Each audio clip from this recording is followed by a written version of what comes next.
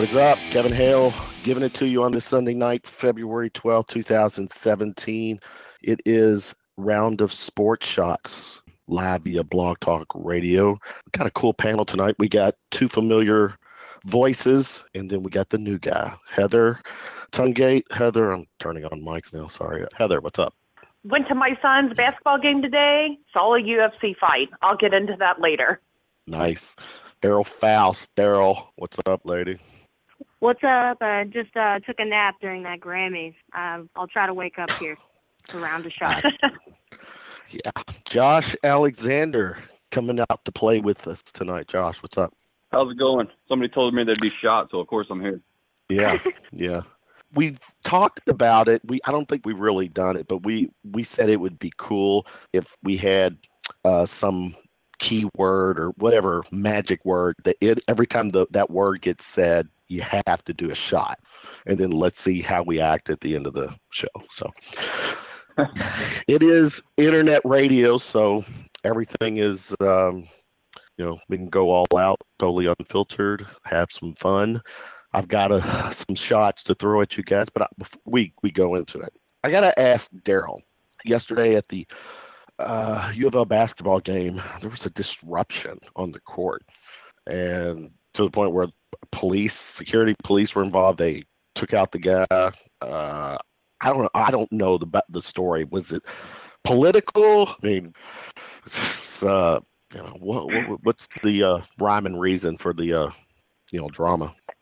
If you think there's a statement being made, I'm sure there's not, other than, you got to have a little bit of liquid confidence to do something like that. Yeah. You never see those things on TV. They intentionally block them. They go to something else. But then with social media, we have to see it because people are going to talk about it. They're going to talk about weird things that happen. Yesterday's game against Miami was particularly weird because that happened, and obviously you don't find out about it until you get on the internet. And then, the ref injuring his leg for a minute, just a lot of weird things kind of happened in that game yesterday. I heard. So, I mean, what is the... Did the guy have, what's the story? Did the guy have some purpose, or was he just trying to be cool? I think he was, he's just partying.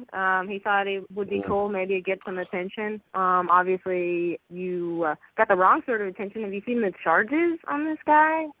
Was it worth it? I highly doubt it. I bet he would have rather stayed in the seat.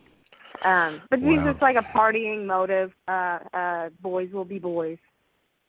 Playing the boys. Because they ran out there when the dancers were out. When the dancers were out there is when he ran out there.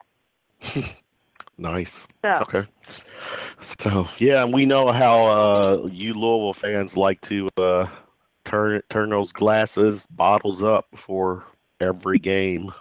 Notorious. Yeah. Louisville's the only place that happens. No, it's not the only. I'm just saying, but you guys got a. It's not a bad thing. I've done it with a lot of my Louisville friends. Tailgating is pretty. And that's why we're here now, right? Cool. Yeah, exactly. We only came for the shot. We came for the shots. Use me, abuse me. We'll get it started. Shot number one. I'm gonna start with Heather. I'm gonna go Heather, Daryl, and Josh, and then we're gonna rotate topics to you guys as we go down the list. Heather, NCAA released the Sweet 16. It was their Sweet 16 release party yesterday. In a heightened effort to gain some momentum heading into March Madness. One interesting region, if you will, was what was it? Louisville and Kentucky are Louisville was a 2 seed, Kentucky a 3 seed, but both in the East. And supposedly these are the same. This is the committee that is going to be involved in the, for Selection Sunday. So, what did you get out of, this release? Well, if anybody watched College Game Day yesterday, those guys didn't even have Kentucky in the top 16. And, I sent out a tweet that said, I understand why they wouldn't be there, but I also could see a case for them to be there.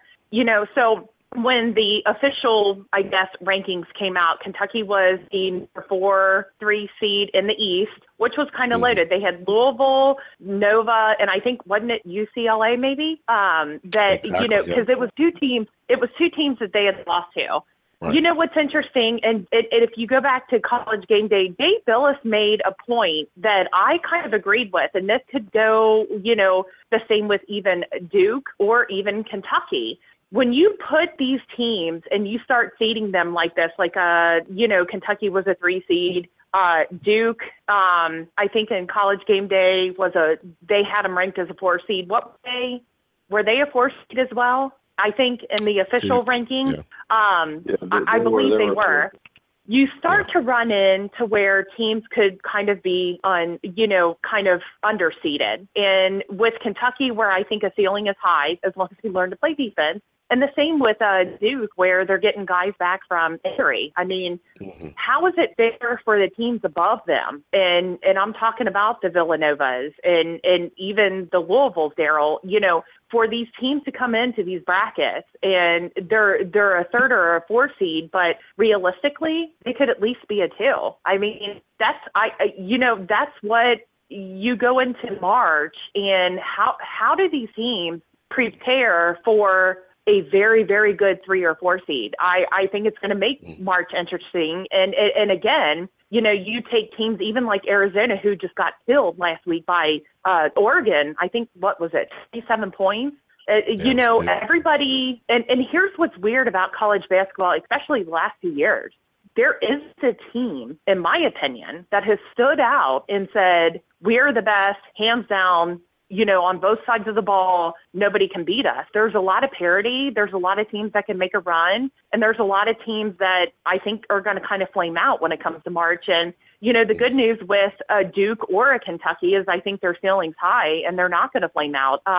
Unfortunately, I think a team that might be hurt and was left out, at least in the ESPN one, I don't know about the official one. I'm interested to see what teams like UC can do as well. So I don't know. I mean, in Kentucky, I think it was a fair seed, but their ceiling is high. That's a tough 3 seed, even though they were the 4th ranked, 3 seed. It'll be interesting to see what happens in the market, though. Daryl, as of right now, as of yesterday, satisfied with Louisville as a 2 seed? As far as that the whole ranking thing, this is playing off the college football, the projected committee's decision 3 weeks before it actually happens, 4 weeks before it actually happens kind of thing. Mm-hmm. And it's just something they give us to talk about, and we're just going to analyze it, and we're going to argue it, and we're going to literally, our faces are going to turn red and blue talking about this. No pun intended, right? All right, purple. How about a little even purple? I'll be honest. I hate the 2 seed. The 2 seed always loses. I think this is a Louisville team that could be one of those that are so highly anticipated, like they were once Lamar started getting his momentum, and Louisville was just had that Clemson loss under the belt, and then they just kind of flatline. They can lose games. I think that the basketball team is sort of in that same situation. I'm trying not to get my hopes so high, but that Miami game was absolutely crucial, especially after the Virginia game where an opportunity was lost by the team and their decision making. So you get this Miami game under your belt, and then you got to turn around real quick and play Syracuse again. This is like the 2nd or 3rd time Louisville's had to play a Saturday and Monday quick turnaround kind of thing. I think Coach P absolutely knows that the team's going to fall in some of those, but February is not the time to be doing that. So a must-win game for the guys coming back. Quentin, obviously not 100%, but he was absolutely clutch when we needed him. He's been here for 3 years and looked great, I think, for getting his feet back in the water against Miami. And then Mango he wasn't totally deterred by everything that happened. I think he's genuinely sorry, and the team can grow from this. I don't think they're out of the picture. As far as the top 16 projected and being a 2 seed, I think it's fair. I don't think there was anything that made me turn my head or my nose up or any of that sort of things, like, oh, we deserve this team deserves that, other than maybe like a team like Heather said, Cincinnati. I'm a Cincinnati fan solely because of Cronin. Not the team itself, not but they deserve to be in that conversation. I just think it's way too open right now at this point that there's no clear winners. There's no clear favorites. Duke was obviously in that conversation preseason. Do I think that they have the ability to win a few games in a row? Sure. So does Kentucky, because it's Kentucky. It's Louisville, and any of the top 10 teams can win it. So to say that Villanova doesn't deserve this or Gonzaga doesn't deserve that right now in the point of the season, it's just all talk. This will change. Exactly. I think it could be kind of fun to see this change over the next couple of weeks. I totally agree. Josh, jump in. No, before you jump in, Josh, let me point out one. The one thing that was glaring with this Sweet 16 release is somebody like Wisconsin. AP poll has them 7. They've been riding basically top 10 for a while. No Big Ten team made this. Yeah, so that jumped out at me. But Josh, go ahead and piggyback off what they were saying. Yeah, no, I actually was getting ready to mention Wisconsin too. I mean, they both mentioned UC, and Wisconsin was the other team that kind of stuck out to me. But when you look at it, they both those teams lost today. So, there's still a lot of basketball to be played, and there's a long time between now and the final selection show. So I anticipate these rankings changing a ton, between now and when we actually get to the end. But the thing that really jumped out to me the most, when I was looking at it, and they obviously stuck Kentucky and Louisville in the same region because that's what they're going to do, because they want people talking about it. They want the ratings. That's why they did this. But, the thing that stuck out was, Gonzaga was the number 4 1 seed. So they were the lowest 1 seed, and they're the only undefeated team. So, when you look at some of these rankings, I think Duke was like the number 16 seed and UCLA was the 15. So the teams that you think, you're like, wow, these are the 4 seeds, but just the way the rankings shaked up, I think if anything, it kind of leads to some transparency of what you're going to see this year. And it's not the rankings that are paying attention. If you go and you look, and I actually kind of looked at it earlier, was the RPI, and it seems like RPI is going to be a big thing for this committee. And some of those teams like Wisconsin, like UC, they had lower RPIs, and that's probably why they're not included in this initial release. That's fair. I wasn't, I didn't get to look at RPI. So, but yeah, obviously, I think we all agree that it's a nice touch to get people talking right now. But one thing, Heather, I think that it really kind of helps because it kind of gives teams, outside, thinking teams that they think, I guess in a sense, your teams right now that are not on here, it gives those teams an idea on what what they need to do, or the possibilities of, or that that urgency to step it up. And because I don't know, did they, outside of releasing this, did they go deeper to mention like first 4 out, that kind of thing? I don't know if they went that direction. I haven't seen games. I saw maybe a Michigan State projected Syracuse play-in game, and did you? That was prior to something like that. Seemed a little bizarre too. That's a little early, but Heather, finish up. Right. Yeah. No, I talking about teams on kind of on the outside looking in is as far as the top 16, we talked about UC, and we even we haven't talked about, but this is a team that beat Kentucky, is Florida.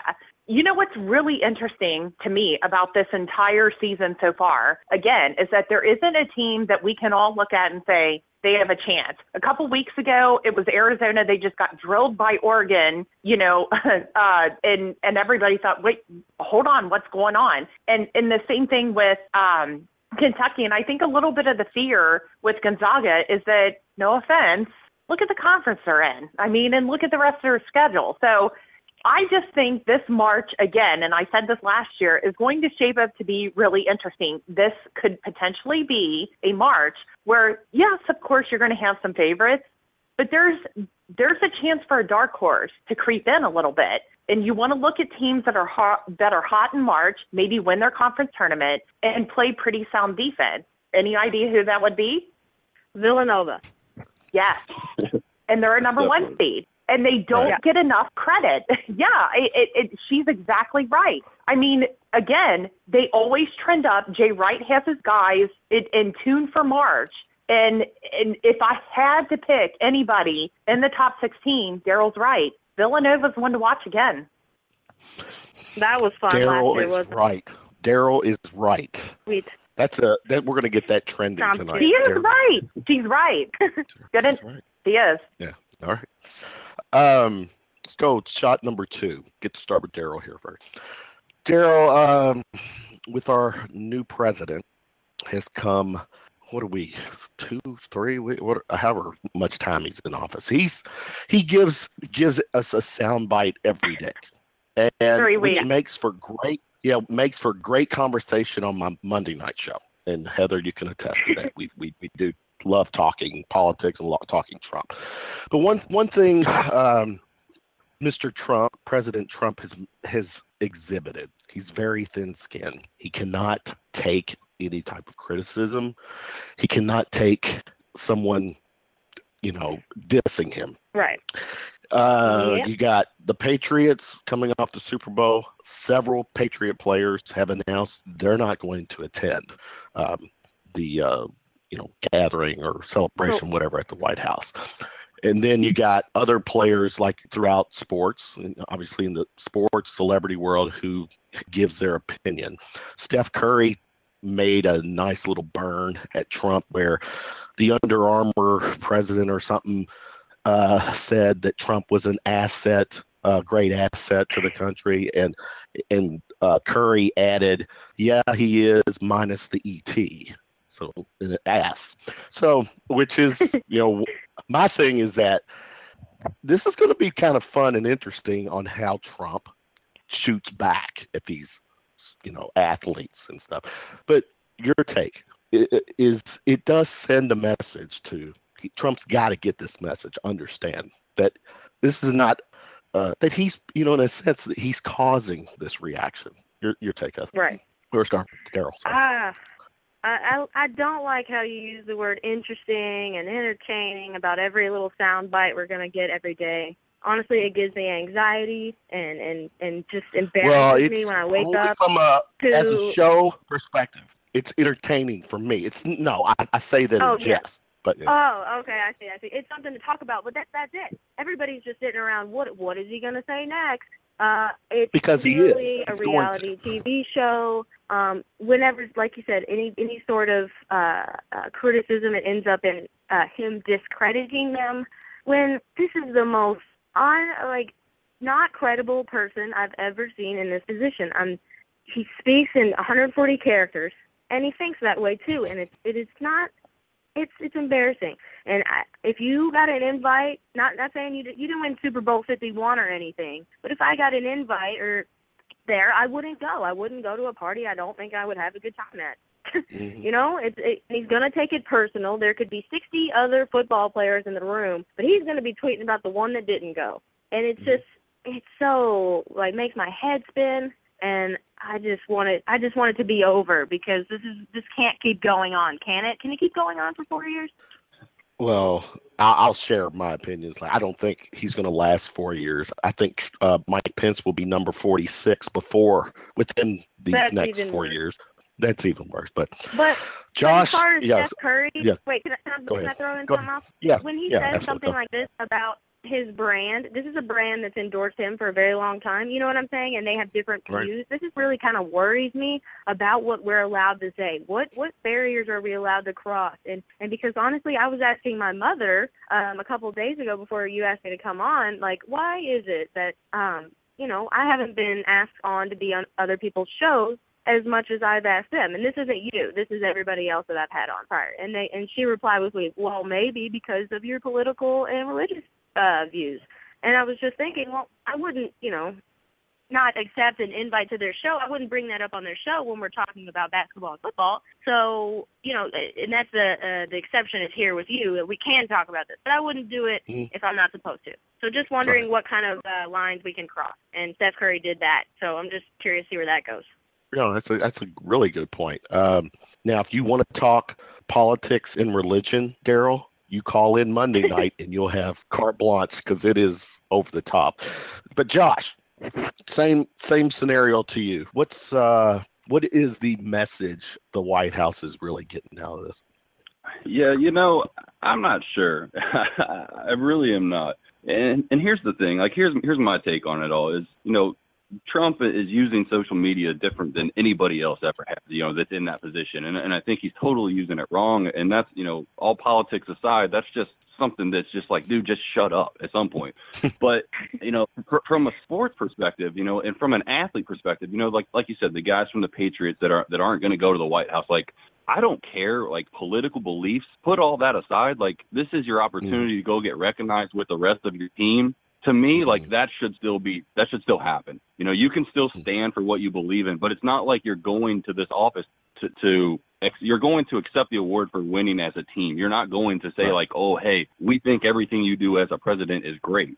And normally in the last probably 20 years or so, there's been a pretty limited amount of guys that have used their athleticism as a platform for their political, social, religious beliefs, whatever. But when you go back into like the 60s and 70s, I mean, that was commonplace because of where we were as a society back then. You got guys like Muhammad Ali and Kareem Abdul-Jabbar, and the guys that were at the Olympics, Tommy Smith and John Carlos, I think was his name. And those guys made statements. So maybe it takes something like that for what Steph Curry is doing and what these other guys are doing. Maybe it takes that to try to get a message out. I mean, I don't necessarily believe in it, but maybe that's the case, and that's where we're at. Yeah. Now, Heather, again, with President Trump, he is so thin-skinned, but I haven't seen him tweet or respond to any of these athletes, who are saying no to the White House, the football, New England players. So that surprises me. I'm surprised that Trump has not already chimed in, in his 3 a.m. Twitter rant. But yeah, same question to you. How, this is, as Josh said, this is a platform for these guys to make a stand and, voice their opinion. And good thing, bad thing. So, Kevin, I've been on your Monday night show, and I've talked about people talking out of both sides of their mouth. Mm-hmm. What I thought was weird about this whole thing is Jake Arrieta, who is a pitcher with the Cubs, decided that he was not going to go to the White House when President Obama was still in office. He was pretty much forced to explain why he decided not to go. It turned out he had some family stuff going on, and he's like, look, I have to stay home. I have to take care of this. This is the reason. But let's be real. People were because he, I think at some point kind of, I don't know if he voiced support for Trump, but he maybe, I don't know. It seemed like at some point that he might have favored Trump. And people grabbed on to what he said and thought that he was not going to the White House because he was anti-Obama. And it turned out that wasn't the case.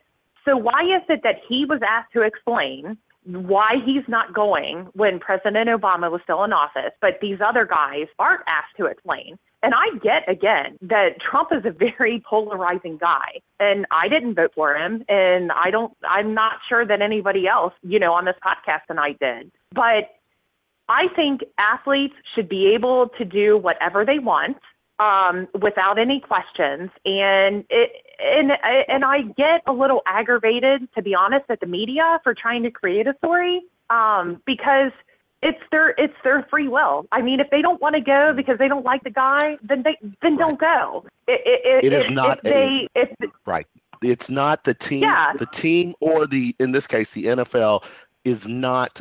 They're not breaking any rule by not attending. So that's right. I mean, if they don't. Hey, that's what happened with Colin Kaepernick. He was just sitting on the sideline, and the media asked him why weren't you standing during the national anthem, and it turned into a story. He wasn't protesting. He was just not doing something. Something to bitch about now.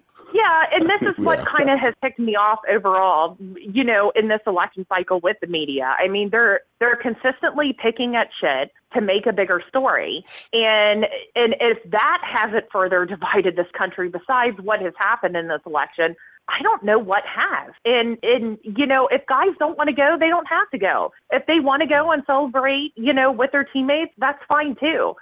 It's their decision. Who gives a shit? That's my point. Do you know really who kind of got this ball rolling? who really made it was a big deal that he didn't attend one of these celebrations at the White House. Do you know who that was? Was it No, I don't. Big Poppy? Yeah, No, I recall it was, but I can't remember thinking the name.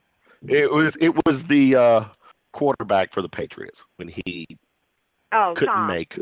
Really? Yeah. So that's and that's kind of who kind of got this. A lot of people have pointed back to when Tom dissed Obama. That's how it was kind of said. But basically, they're stay going tuned to question if you do something or you don't do it. Right. Yeah. Right. But here's the thing. My take is that and I'll use Brady as an example. Brady, prior, I guess before, he's always been known to be a Trump guy. He had the "Make America Great" hat in his locker. He had it positioned on an interview, and I'll go to Josh. He had a position with an interview that it was right there. So my take is that if you are using your celebrity status to make a statement, and he didn't even have to say a word, the image did it all, then you have to be ready for the questions, or in this case the reversal. All right, if you're going to promote Trump like you did, then you're fair game to get asked questions about the way Trump is doing something, because you did. You have set yourself up to do that. So Josh finishes. Yeah, no, I absolutely agree with it. I mean, I think if you're willing to stand out and to make your voice heard on any particular position, no matter, whatever kind of status you have, you better be able to back it up, and you better be able to answer the questions. I mean, it's like, go back to Kaepernick, when he was doing all his thing, and, come to find out he didn't even vote. If you're going to make that strong of a stance on something, at least back up what you're saying. Right, wrong, or indifferent, everybody's allowed for their, opinion, but take a stand and stand with it. Back up your words. Mm-hmm. Good take. All right, shot number 3. Cleveland Browns, who they won one game this year or something like that, will have the number 1 pick. And what's kind of crazy is that the Texas A&M cornerback publicly went out and begged the Cowboys, Jerry, to trade up to get that pick because he just doesn't want to go to Cleveland. But Cleveland announced, Josh, that they are reducing ticket prices. And I found this interesting where, that's not the trend. You don't see teams do that, because in this case, the Browns are acknowledging by reducing ticket prices that they do not have a good product right now. Should other pro teams who are not, and I'm going to talk about, well, no, I'll say it now.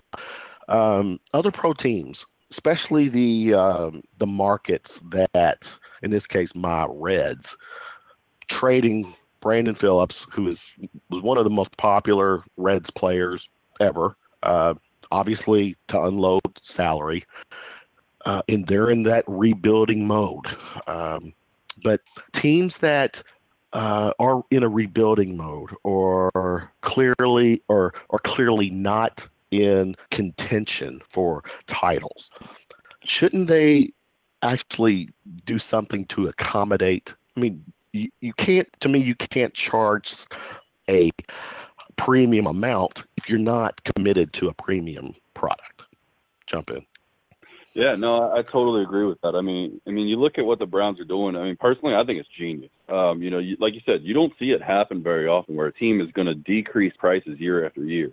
Now, I think I read somewhere where they haven't increased prices in like 8 of the last 9 years. So I think that right there says that they realize they suck, and that they got to do something just to keep their existing fan base. But to me, I mean, I was reading about this, and they're not reducing any of the prices in the lower bowl, which is where probably a lot of the diehard fans are at. They're reducing prices in the upper bowl, which are the fringe people. Those are the ones that are going to drop out. They're going to be like, you know what, screw this. I got better things to do with $50-$60 a ticket per week than what. But what the Browns are doing, I mean, if they drop the price $5 a ticket, they have 8 home games? That's $40 per season ticket that they're losing. Is that really that much money to the Browns? versus, and that could be that little amount. It could be what the difference between somebody thinking, oh man, they've lowered their prices. Great, we're going to get in this year. This is going to be our year. I mean, I think it's brilliant. Mm-hmm. They had to do something because otherwise, I mean, like you said, they won one game last year, and I mean, they're not going to do anything with the money that they're giving up. Once you get people's butts in the seats, they're spending money on beer. They're spending money on food. You know, they're still spending money, and that's ultimately, from a Browns perspective, that's what they want. I mean, they can deal with the hit of $5 a ticket of not coming in their pocket. All right, that's a good point. Heather, jump in. So, you know, when it comes to the Browns, which I used to go on a bus trip every year with a bunch of area Cincinnati police officers, even when they were mildly decent, a majority of the fans in their stadium were from the opposing team. So this isn't, I kind of feel like this is a kumbaya by the Cleveland Browns ownership to their fans, like, yes, we suck, but we're going to lower ticket prices so we can kind of start to engage you. It's kind of like you brought up the Reds, Kevin. I think the difference between the Browns and the Reds is you have the Reds are in a baseball town where they have consistently year in and year out engaged their fans to come to the ballpark, whether the team is good or not. And yes, they've had deals where I think, you know, last year a lot, the Reds did like 4 for $40 in the upper level and you got a concession, you know, credit. But, you know, they make the atmosphere fun. You go to Cleveland and no offense to Cleveland, you go to a game and you watch a product that, yes, it not only does it suck on the field, but what has this ownership done to make the environment better in and around the stadium? They've done nothing. And while I think, you know, this extended olive branch, so to speak, to their fans could be a good thing or to get people into the stadium, I agree with Josh. I think I think fans are going to look at this and say, that's great, but I'm going to take my $30 and go to the local Horseshoe Casino and drink for free and gamble on the slot machines, because that's more interesting than watching what you put on the field. And until Cleveland's management makes an investment on the field to make the product that they're putting out better, they can lower ticket prices to $5 and people aren't going to give a shit. Good point. Good point. Or Daryl, your 2 cents, 3 cents. Well, you know, you're talking about the product on the field, what it's worth, and them admitting whether it's worth $5, $10, $15 to go see them lose. As someone that works in the minor league, the farm system for the MLB at the Bats, you know, there's a little bit of pride, I feel, working there and getting to know, like, the players that will eventually be Reds. I mean, honestly, I know guys that are currently Reds. Jose Peraza came down from here. Billy Hamilton was here when I first started working with the Bats. And you know, you get to know the guys and you want them to do well. But, like you said, you trade away the franchise players, the faces. I mean, I've seen Brandon Phillips down here at Slugger Field. I've seen Aroldis Chapman at Slugger Field. Like, you know, you get attached to these players and individuals. And for the Browns specifically, they have to get in the same mentality that they're just there. They have to entertain other than the stuff that's on the field. People don't go to the Bats games because they think the Bats are going to win it all. They think that these are going to be future Reds. And actually, I mean, the Bats have even put this thing together where the Bats are going to play the Reds. That's going to happen this year. So you got to get the entertainment value up. You definitely lower the prices. And personally, when I try to go to games, I know I told you I didn't go to the Miami game because I don't want to pay to get in there. Honestly, I think that they should pay me to be there at this point. But I don't want to pay any more than $5 or $10 to get in. And that's not any discreditation to the organization, because I've known a few Browns fans and they're dedicated fans. They know they suck. They wish they were better. But when things happen like the Cavaliers win it all, it's like, oh, congrats, that's awesome. Like, I know you've been a fan when they sucked.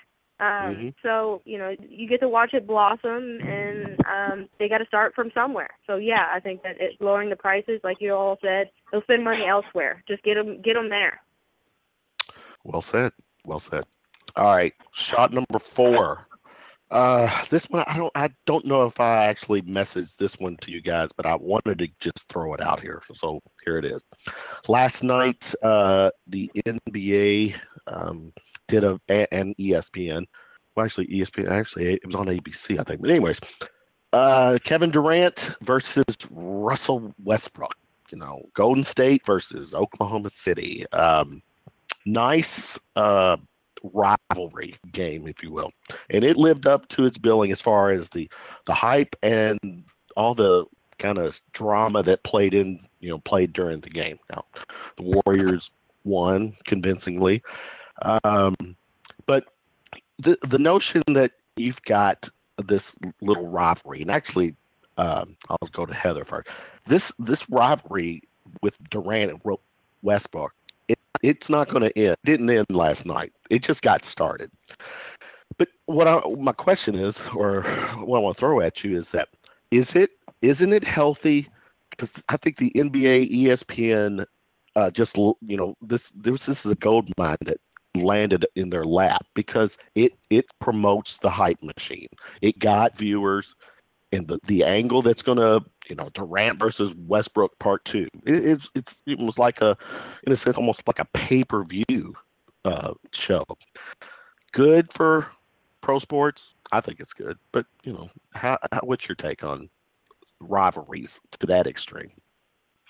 Well, I mean, you have a guy that left his former team, and he comes back to play them, and he's playing against a guy that apparently wasn't happy, that he lost his counterpart, so to speak. So, of course, ESPN is going to play this up. And, of course, it's going to get viewership because people want to see, they want to see guys like Kevin Durant, go against his former team, who is still, pretty successful. And they want to see the drama, and they want to see, because let's be real here. I mean, isn't it true that, at least on Russell Westbrook's part, he's voiced his displeasure about what has happened? So, I mean, people want to see how they're going to interact, who's going to win the competition. And, it is what it is, especially when Kevin Durant goes to a highly successful team. I mean, they want to see, okay, is he going to go back and, continue to play at a high level against, his former team? And is he going to, kind of, I don't know, I guess the word I'm looking for is he going to kind of stick it to his former team? And to me, does it highlight, was there previous drama before Kevin Durant made his move? Everybody's going to want to watch that storyline because let's be real, NBA basketball, and this doesn't sound completely weird coming from a Kentucky fan where there are a lot of former players in the league right now, they want to see a story because before the playoffs, the regular season in NBA is a little bit boring. I mean, and people want to see some controversy. They want to, which highlight later, but people want to see some controversy. They want to see, they want to see a story, and this has kind of been a good story so far. So, yeah, kudos to ESPN. They picked up on something that they capitalized on, and you know what? It's got everybody interested, even me, who only watches the NBA usually when it comes to playoff time. Playoffs, right. That's a good point. Daryl, jump in. I don't know if you knew this, Kevin, but I'm an NBA fan because of Kevin Durant and Russell Westbrook. Okay. I started watching, I think it was 2010, 2011 season, so it was the last time Kobe won the title, I believe. That following season, I actually, bought my Kevin Durant OKC jersey, and I watched games regularly and talked about it and followed it and this and that, and that's where I became the NBA fan I am today. And I'll do a little plug here. Actually, there was a guy in town this weekend for a basketball event. I don't know if you've ever heard of the 125 years of basketball. So this man, his name is Merle Brown, or Merlin Brown. He came into town. He's from OKC. He talks about the history of basketball and, how it all started. And he gave me a couple of books. I'm going to have him on the show this week, my show. I'll plug that later. But, and he thinks as far as Louisville getting an NBA team, he compares it to Oklahoma City. Oklahoma City and Louisville have about the same number of corporations, and that's how you get the funding for these teams. Well, when Kevin Durant and James Harden and Westbrook were all on the same team, it was fun to watch. They were like this big three in their own sense, but OKC couldn't fund them anymore. They became too big for their britches, and they had to go elsewhere. I hated seeing him leave. If he was going to go anywhere, I wanted him to see him in Los Angeles. But he went to this ginormous team, this bigger-than-life, the Monstars, real-life team that is just totally going to just blow over all the other competition and go back to the By finals. playoffs. See the matchup again. Yeah. And as far as the game back in OKC, I'm not surprised that they made this what it was. I mean, you heard that Kevin Durant was denied a night out at some diner. The owner was so butthurt about him leaving. Like, this is OKC's team too. I can imagine. I mean, if Louisville fans are passionate, Kentucky fans are passionate. So, you know, the way that they treated him when he was back there, he didn't really do anything above and beyond for OKC. He didn't win them a title. He up and left before that. Of course, Russell Westbrook's going to be a little upset about it too, but he's averaging what, a triple-double still? He is. Yeah, so when it comes all down to it, I'm not surprised the way they act. It hurts. It makes me hurt because I love Kevin Durant. I love Russell Westbrook. I wish it would have worked out with him, but it's just like that relationship that you have no control over, that, you know, like Taylor Swift and her boyfriend. You know, you get upset that they're not together anymore, but it's not your life. Taylor Swift. I wish they wouldn't yell at Kevin Durant the way they did. Nice comparison there. But what's unique about these two, Josh, is that these two are arguably two of the top 5 greatest players right now, and that talent is not, or their status is not going to change in the near future. So they're going to continue to be two of the best players in the world, and there's a rivalry here. It's not as big as Stone Cold Steve Austin versus Vince McMahon rivalry, but I think it has potential, Josh. Yeah, for sure. And you know, I think Daryl was right on something. And I've always heard that, you know, that the Oklahoma City fans are the closest to like a rabid college fan base. They're not like most other NBA fan bases. You know, they live and breathe with that team because it's the only thing in the city, you know, that is their professional sports town. It's not like Cincinnati that has the Bengals and the Reds. You know, they only have the basketball team. So that is their team. And I feel like all the fans, Russell Westbrook included, they feel like Durant turned their back on them, you know, like that he just left them, and, you know, he's going to go and he went to the worst possible team he could in that standpoint, because now they're going to face him in the Western Conference all the time. And like you said, the NBA has got to be loved, because for those two players, top 5 guys, to just go in and just ball out against each other, which is what they do. I mean, when they were jawing at half court and Westbrook's looking at him, he says, "I'm here." And I mean, that was awesome. It's just great TV, you know. And right. It would be even better to me if there wasn't like this super team. You know, if Durant went to like the Jazz or some shitty team like that, that then they could battle. Because right now it's not even fair. I mean, Golden State against Oklahoma City isn't even a contest because there's so many other players on Golden State. But like you said, the NBA has got to be loving it. And these guys, they're not going anywhere. These battles are going to be shaped up for years to come. And honestly, that's when the NBA is at its heyday. You know, you look back with Jordan and Bird and, you know, Magic and Bird and Jordan and everybody else that's in freaking Portland and the Knicks and Reggie Miller. I mean, all those guys that they always faced each other. That was when the NBA was great. And that was when people cared, like Heather was saying, about it more than just in the playoffs. Honestly, the NBA, it's so watered down anymore during the regular season because the guys just are trying to do it to get through the season, and that's it. You know, they really don't ratchet up their defense or anything. The playoffs is a whole nother atmosphere, a whole nother level of game. When you watch a game, you know, in the regular season in January versus when you're watching one in the playoffs, it's not even like the same brand of basketball. But that's what makes it good, is if you can get these rivalries and you can get these guys hating each other, that's what is going to draw in the fans, and that's where the NBA just has to love it. Oh, yeah, good takes. Let's see. Shot number 5. Good to start with Daryl. And Daryl, actually, you brought up baseball. Well, actually, maybe I brought up baseball, but you added to it. Baseball has come up with starting in they're experimenting during this off time. I think some of the championships are things that are going on overseas and stuff, but extra innings to shorten the game. They are going to start the inning with, I guess in this case, the 10th inning with a runner on second. Good idea, bad idea. I thought it was actually, I'd never thought of that. That reminds me, remember back in the day when we used to play, baseball, softball, whatever, but there was only like 4 of us playing, so there was invisible runners. For some damn reason, that's kind of what came to my head. But anyway, Daryl, your take. Them trying this, and actually Joe Torre is a fan of it. Yeah. Joe Torre's, so go ahead. Listen, this is not anything I've not heard of before. This is a little league thing. It's dumb. When I was playing, I hated this. I thought it was so much easier. You put somebody on second and one good base hit and they're home, and that just didn't seem fair to me on both sides. If we're talking about the length of the game, we watch football for just as long. So that argument's thrown out the window. One. For two, if you weren't excited in these playoff games, because people don't, unless you're a fan of a specific team, not everybody is watching a specific game.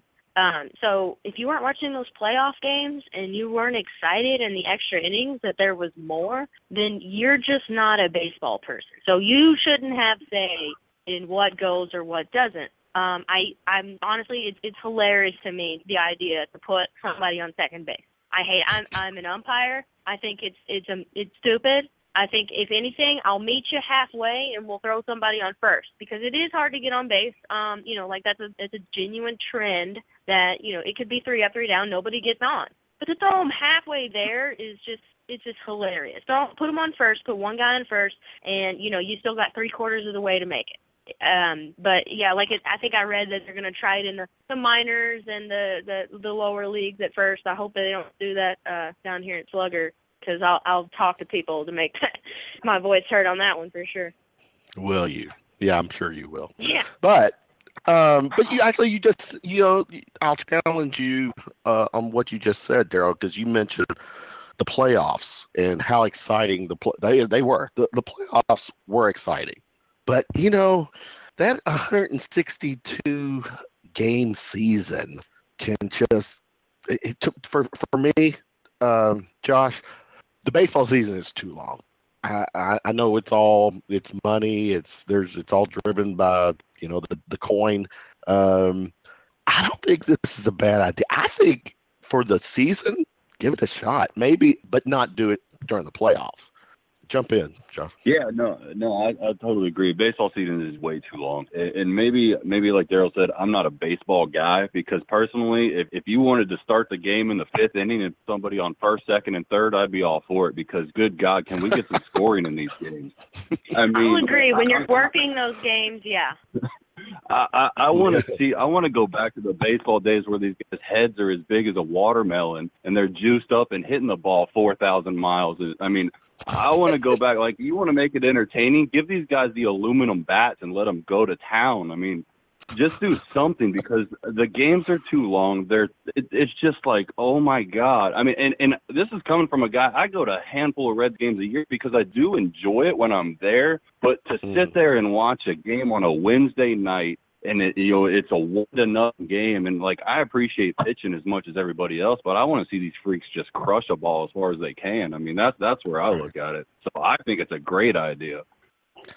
Yeah, but what the thing I don't know, Heather, what's the statistic with extra inning games? I don't know how many this per se would, if you looked at this past season, how many games does that impact? Would impact, but I think it's a start, Heather, to do something to try to shorten the game. But in a sense, it's not real. I mean, it only comes into play, in the 10th inning. So you still, on a 9-inning game, Heather, it's a long-ass game. So speak. It's a long game, but to answer your question, roughly 10% of Major League Baseball games go into extra innings. Extra innings isn't the problem. It's the season that's too long. And, what's interesting, especially about the state of Kentucky, is that, whether you're a baseball fan or not, I think it's kind of indicative to where you grew up in the state, which Josh just proved me wrong. Damn it, Josh. Northern Kentucky, a majority of the people, Northern Kentucky, majority of the people follow the Cincinnati Reds, because I grew up in Independence. I'm 25 minutes south of Cincinnati, so I grew up going to Reds games. I love baseball, and I learned to hit a baseball well before I ever did a softball, in my neighborhood anyway. So, I love the sport. I respect the sport. I think that, maybe, more than an average fan, I respect the chess match between the managers when it comes to setting lineups, which pitcher do you put out on the mound, so on and so forth. So, again, in my opinion, the extra inning games aren't the issue. I think it's the length of the season, because at this point, when you hit at least the All-Star break, which is in July, I even think some of the players are a little bit burned out. So, what I would suggest to Major League Baseball, instead of, adding a guy at second base, because it kind of, that to me equates to the college overtime rule in football that everybody hates. The NFL playoff rule that everybody hates. They wish it was like college, what I meant to say. Mm-hmm. What I think Major League Baseball should do is, honestly, they should shorten the regular season. I mean, you start in April, and you play April, May, June, July, and August. And I think at this point, a majority of the MLB races, I think traditionally are decided by September. There's probably a few that are not. Again, and the Reds have been involved in some of those clearly, but after August, go ahead and start the games in September, because when you start to get into October, you've already started, with the NFL, for an example, and especially in a town where you have dual sports, like Cincinnati, where you have the Bengals and the Reds. It kind of divides your interest, and I think if you want to capitalize not only on the business aspect and keep people engaged or fans engaged in the product that you're selling, and especially if it's successful, go ahead and capitalize it before the other professional sport in your town gets going. And that's why I say you cut it off in August and instead of September, and that way, I think if you shorten the season, I think people will want to be more engaged, because you're doing it before the other pro sports kind of get going. Good point. And my thing is that who in the fuck wants to go to a baseball game where it's snowing? October. Well, if you're in Cincinnati, that could happen in April. But exactly. No, you're right. Denver, yeah, and in the East Coast. It's like, good God, and yeah, I think you guys have hit it. They should shorten the season, but obviously there's money involved. But Heather, you brought up a good point. By a certain part of the season. As the season progresses, you can start chopping away teams that are totally out of the playoff picture, and you have to think, and then obviously that list grows as the season progresses, and you who's not going to make it, and a lot of those teams, they lose the audience shrinks, the attendance shrinks. They can't be making, they got to be losing money too. So I guess my take is that you shorten the season, it would give teams potentially a better chance. Because the truth is, a lot of the teams start, falling apart. The bad teams start falling apart towards the end of the season, and they're already out. So if you shorten it, I don't know, Josh, what would be a number that you would shorten it to? Cut it in half, make it an 80, really? 81 game season. You would, I just think, it's just way too long. And like I said, I'm not a huge baseball guy. I do enjoy going to the games, and I was saying make everybody juiced up and let them go. But realistically, or maybe not in half, maybe cut it, cut a third of the season off, because like you said, the game's in April. It's still cold. I went to opening day 2 years ago and I froze my ass off. And and then at the end of the year, by the time, if I'm a Cincinnati Reds fan, so that we don't make the playoffs anymore. But when we did, it was freezing ass then too. So it's just the timing of the season, and like Heather said, they run into some of the different sports, and they all kind of overlap. And there's only a certain set of time in the middle of summer that people are actually focused on baseball. And it's a matter of the season's so long in the Reds and other area organizations, and I'm sure Daryl knows, with the bats, they have to do certain things to make it entertaining for the fans to want to come. They have all these promo nights, and they do these different things, and that helps draw attendance. But like you said, after a team's out of it, I went to a couple games towards the end of the year last year, and I was probably one of like 600 people in the stands. And you know, I got on StubHub 5 minutes before the game and got a ticket for like $4. You know, it's like it got to sit and potentially sit in the $44 seat, as you know. Yeah, I was 4 rows from the field. You know, it was great. Right. Good point. Now, Daryl, remind us the AAA season. I think I want you to tell us how many games and really when it starts and ends, because I think that timing is good. It's good. Yeah. Actually, I'll do a little thing. Reds fans, all Reds fans here, the Reds will be at Slugger Field on March 31st. It's a Friday night. It'll be 6:15. It's going to be super fun. It always is. See both the mascots out there. Yeah, I'm a mascot fan. But the baseball season, I look forward to the baseball season because it's not what we're talking about. It's not over 100 games. It's like 70 to 80 games. I want to say like 72 games. But when it's going on, honestly, like it's like this weird schedule. You know, you got 10 home games, then they're gone for 10 games. So I have a weird work schedule around that. But when they're here, I enjoy it. I like going to games. I don't think it's hard to get paid to watch baseball. I've been there for this will be my 5th season. I've seen a lot of cool people come through there. The cool promos we got going on this year is like Muhammad Ali weekend. There's a festival, that anniversary weekend of him passing on.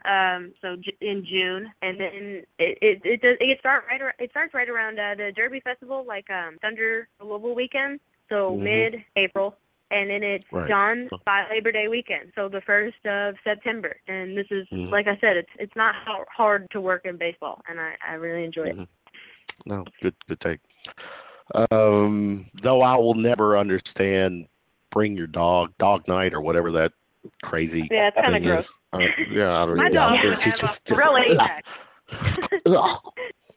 Yeah, like, really, because who wants to step in shit while they're walking through the aisles? Right. Exactly. My dog would just be annoying. My dog would be annoying to take around other people and other dogs. So it's my least favorite day. I ask off for that. Thursday is the most exciting day.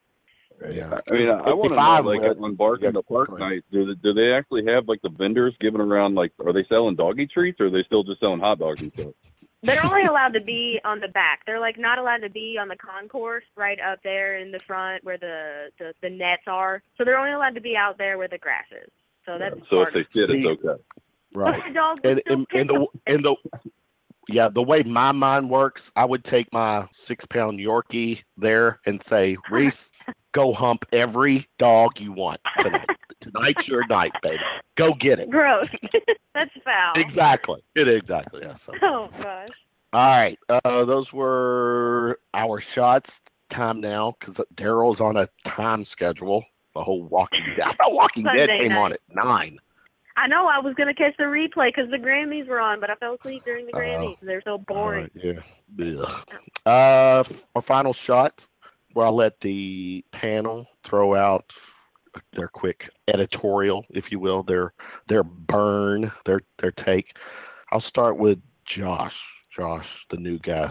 Thanks again for hanging with us. Actually, it's a good segue because I was just watching SportsCenter and I saw Lonzo Ball on UCLA. So I want to talk about his family for a little bit. And I don't know if you guys know this, but his high school team out in Chino Hills, California, they had he's got 2 brothers. They were all on the same team last year. And this one kid, his youngest brother, LaMelo Ball, dropped 92 points in a game earlier this week. So he had 92 points and 146 to 123 victory for them. And, you look at that and on the surface, you're like, oh, wow, that's great. The kid had 92. That's awesome. But if you see the highlights of this game, the kid did not cross half court on defense. It was the cheapest points I've ever seen. This was stuff I would have done in a 5th grade game, just trying to It's like cherry picking in soccer. It was the most cherry picking son of a bitch I've ever seen in my life. And then so I start reading about this.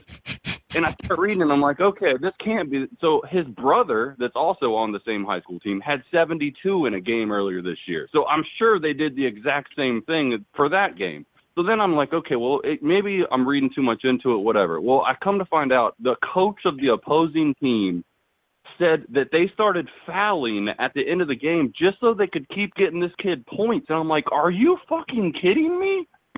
wow. I'm all for Wow. scoring points, and I'm all for, if you have that kind of talent, more power to you. But do it in a sportsmanlike manner. Don't just, cherry pick your ass off just because you want to get in a headline that said you had 92 points.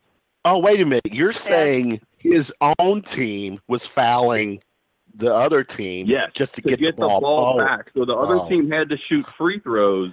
And then I read the kid had all but one of their shots after halftime. One other person on his team had one shot. Every other shot that went up was his. What? What is the motivation there? Yeah, but correct me if I'm wrong. This is kind of planned. And the thing is, it's like the team's actually really good. I mean, they lost last week after this game, or maybe it was before this. Actually, it was the game before this one. They lost to Oak Hills, which is, it's a basketball powerhouse. So this team is actually, they're a top 10 team in the country. They don't need to be pulling this kind of stunt crap. Just go out and play the game. Now, if I'm the coach, I'm the opposition, the opponent's coach. I don't know. I'm thinking, Big Bubba, who is at the end of the bench, who something's getting just made the team, is going to come in and hip check you, when you are driving in for a layup or something. But I guess not. 92 points. That's where they need to book his cousins on that team to get some technical. Yeah. I can't remember how many shots he had. He took up like 70 shots or 60 something shots. Hold on. Let me see if I can find it real quick. All right. Crickets. Yeah, they played a game 2 days ago, and he only had 27. So we were back to normal now. Yeah. Nice. Good take. Yeah, good take, John. All right, Heather. No, actually, Heather, I'm going to let you go last because you got a really cool story. Daryl, you go.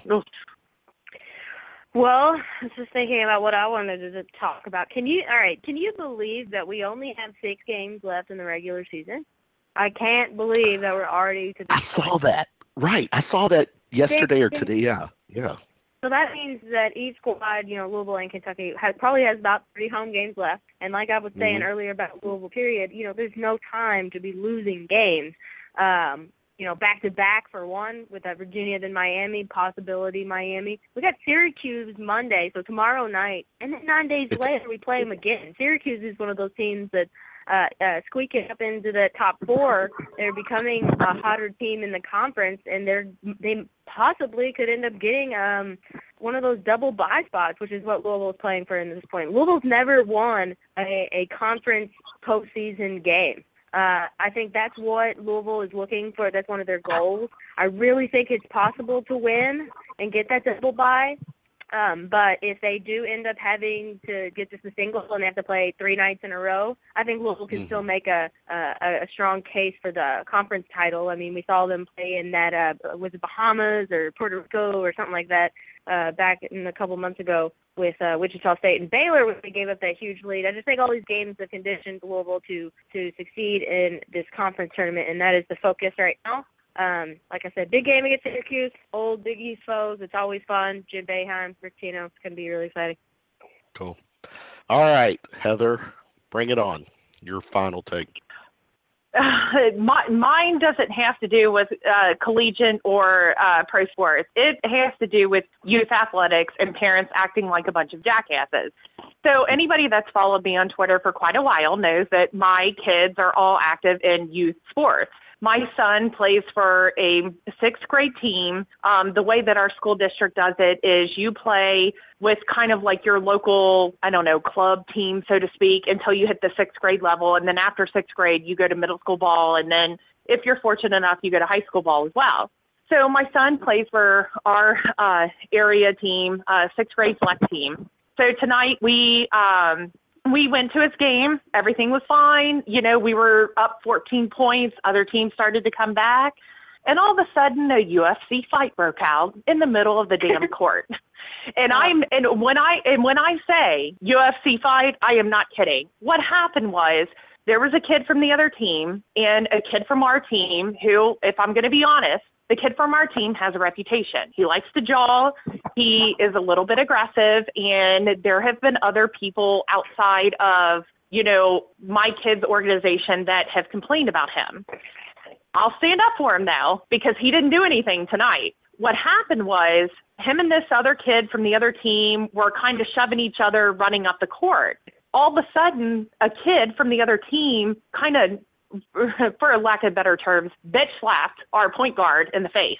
And the ref saw it, teed the kid up immediately, while our point guard got pissed off because he got smacked in the face, right? And he's like, come on, let's do this. Well, the kid from the other team tackles, fist fight happens between the kids. Coaches, the refs try to break the kids up. Here's where the parenting part comes in. Our point guard's parents, who, apple doesn't fall far from the tree, little aggressive, run onto the court to get their kid. The mom for the other kid runs onto the court. Words are said there. Mom, the other team, punches our point guard's mom in the face, like in front of everyone. Oh my God. And like World War III broke out. It was crazy. I've never seen anything like this.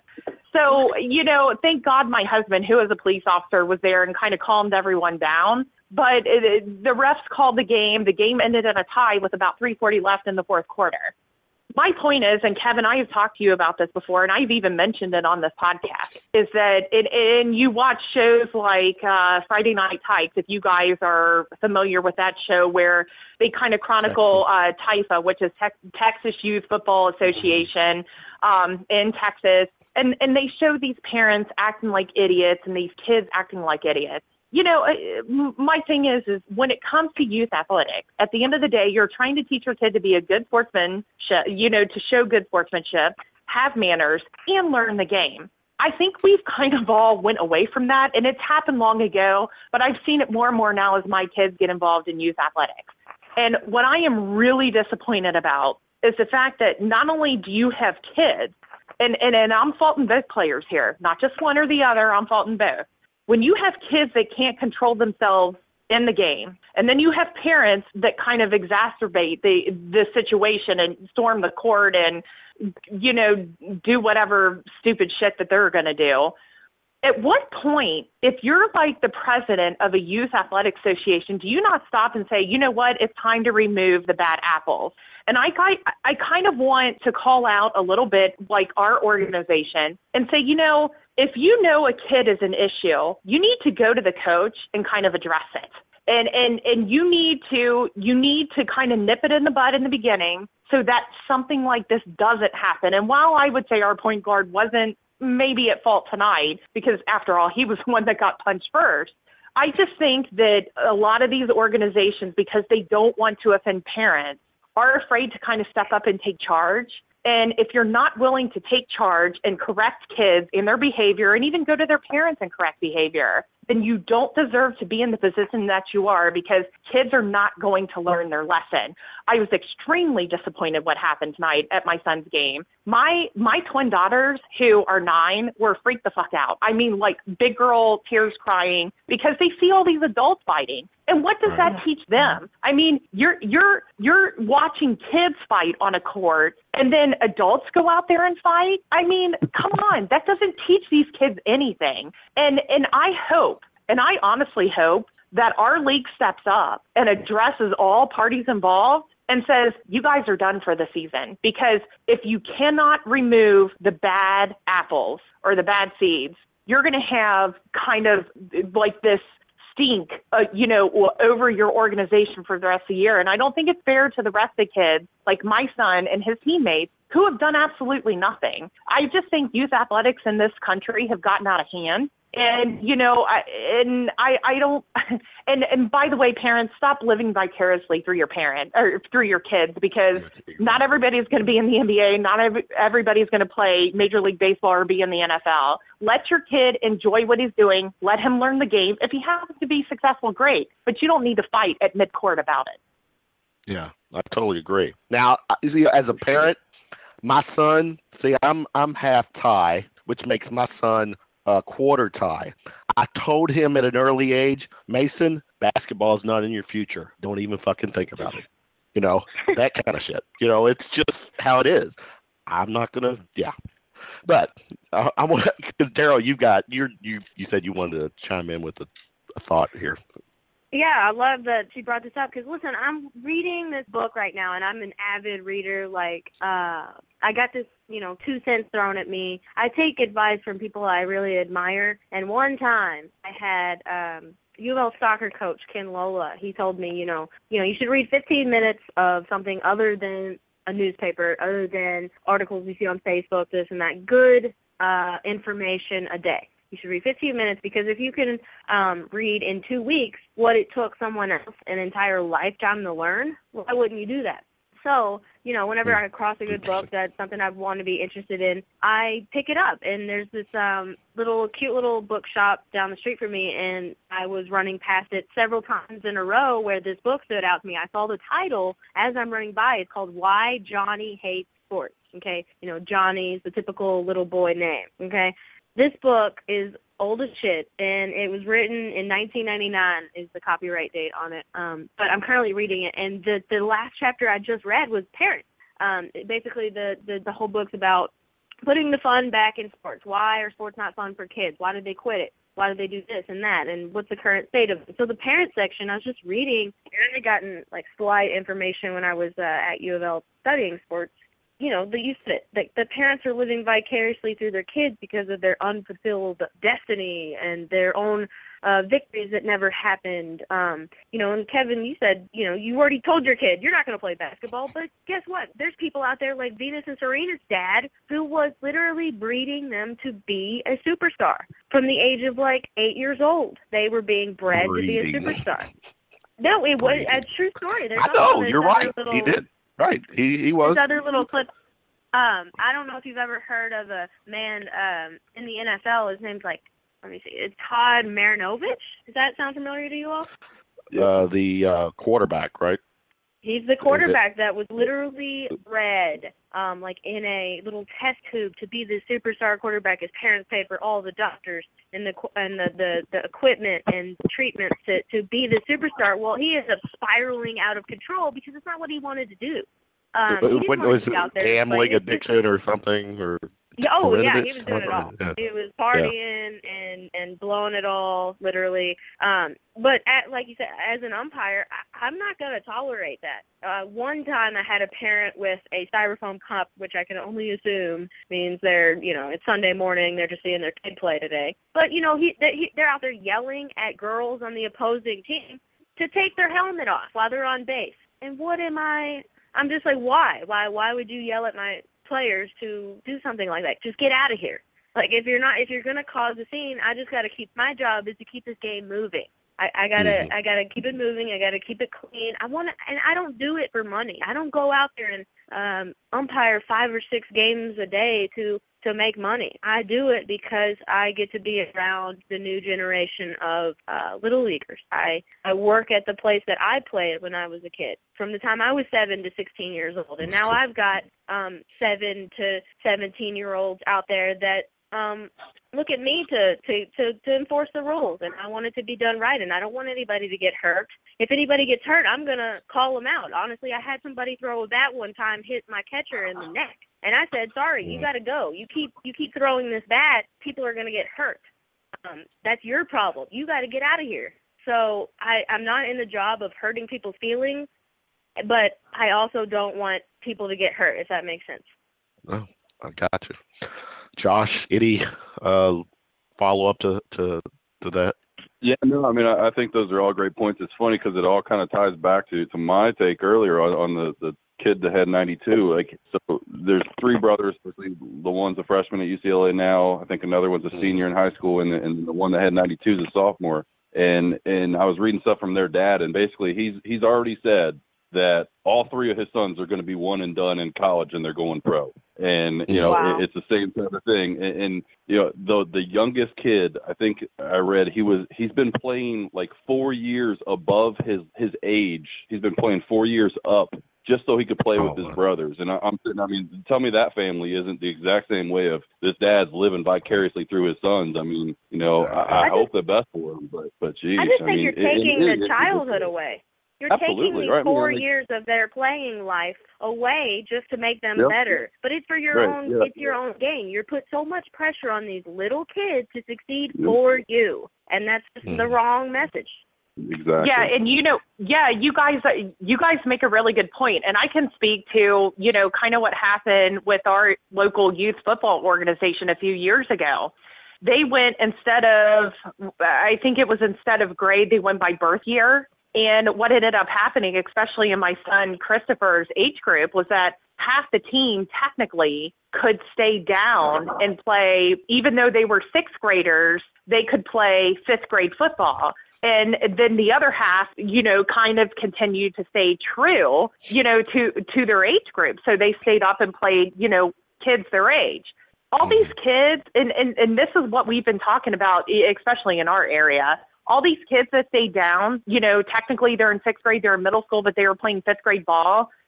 What happens to them at this point? They're a year behind in development. They're going to be playing kids who are bigger or about their size. And I think it kind of screws them in the end, because if you want your kid to get some sort of athletic scholarship, that's fine.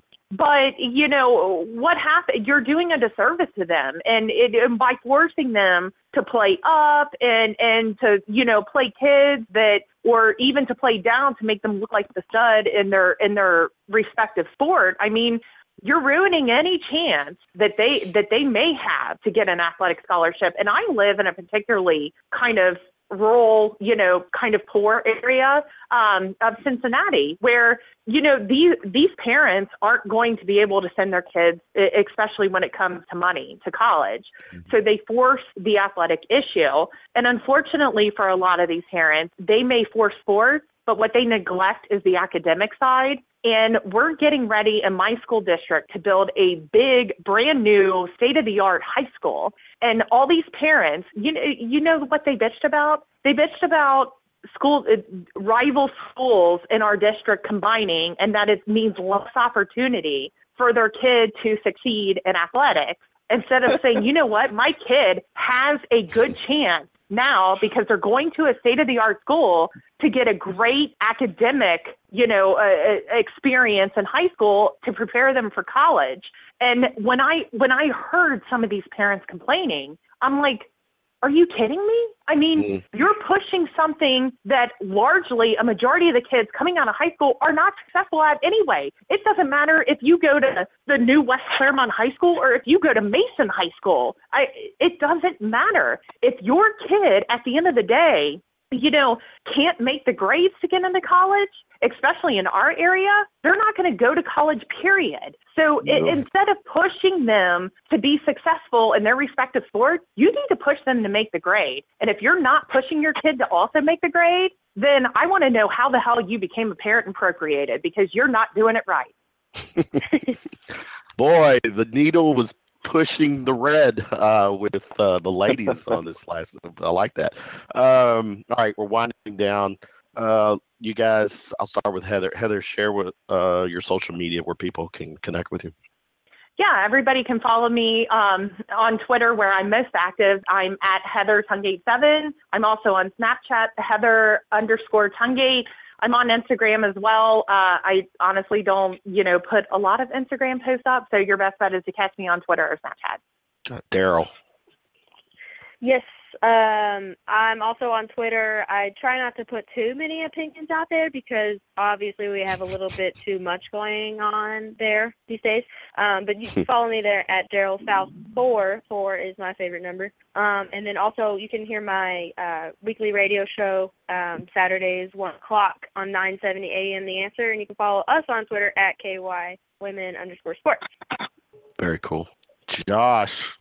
Your Twitter. Yeah, great. I'm on Twitter. It's Jax Teller, Jax Teller _KY. It's a long story, so we'll just go with that. And you can catch me on Snapchat. It's JBAlex0. Very cool, guys. You all came on and killed it tonight. Appreciate the time. Good answers. Good stories tonight. Good opinions. So. Real quick, let me plug me. Social media, iTunes and YouTube. Subscribe to our show there, please. Twitter at The Shooting Lip. My Twitter at KevinHale423. You can like us on Facebook. Follow our shows, listen to our shows on Monday and Tuesday nights as well. For Heather, Daryl, and Josh, Kevin signing off, wishing everyone a good Sunday night and a pleasant Monday. Peace out, guys. I'll be in touch.